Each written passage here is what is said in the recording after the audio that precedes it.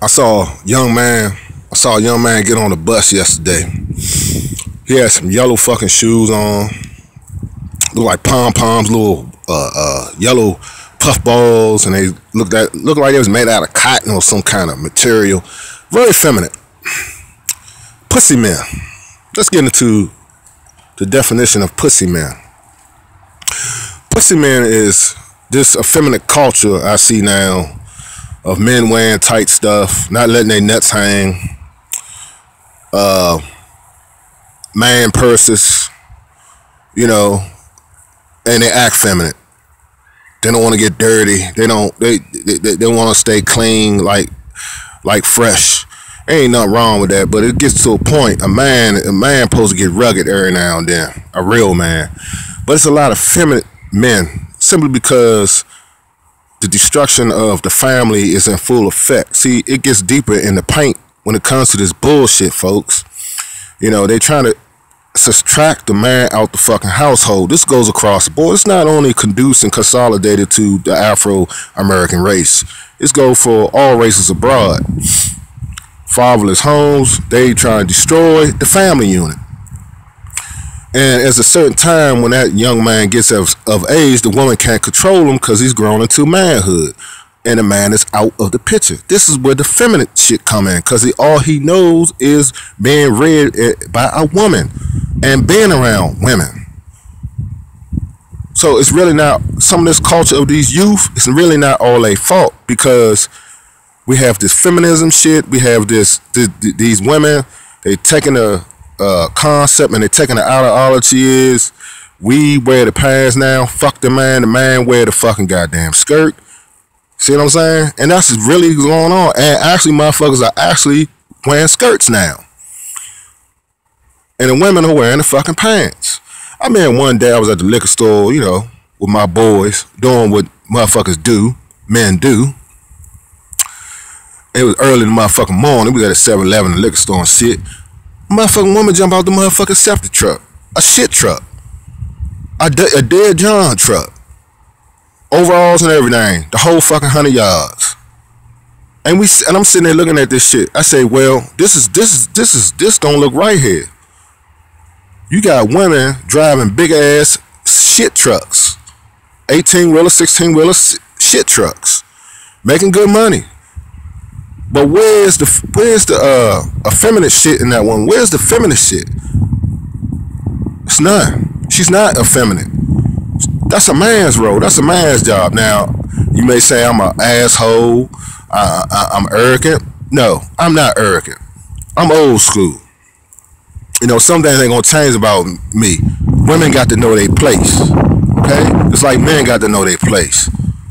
You know, a man's job is to be the head of the household, take care of the bills, and take care of outside chores. A woman's job is to cook, clean, be the backbone for that husband, and she can work too. I ain't talking about that barefoot and pregnant shit. That shit is out of the door, because we live in an economy now, you can't even do that shit unless you privileged.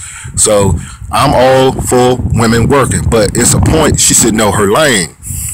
And this is where the problem starts. Men feel, they feel uncomfortable and incompatible because they feel as though the woman is wearing the pants. This is why motherfucking men, I'm telling y'all, as a man to a man, y'all need to get y'all shit together and y'all foundation and stop getting on social media bad mouthing fucking women.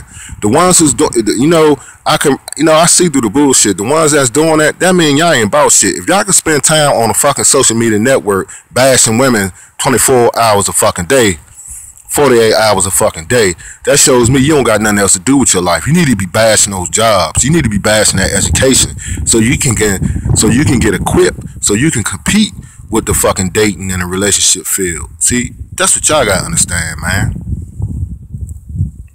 You know, so this is why you have a lot of pussy men running around, because they done gave up. And when they gave up, I mean, when you give up, that's when you show yourself as a pussy man. If you don't want to get a job, you're a pussy man. If you want to live off a woman, you're a pussy man. You know, pussy men. You don't want to call rank or run house. You don't want to be an alpha male. You pussy man. Excuse me, pussy man. You got dick. You got I mean, you're a man. You got testicles and a penis, but your mind, you have a woman's mind. You have a woman's ideology. You have a woman's thought process. So therefore, psychologically, mentally, and spiritually, you are a man, but you have a woman's concept of thinking. So you are a pussy man or pussy men. You see, this is the definition.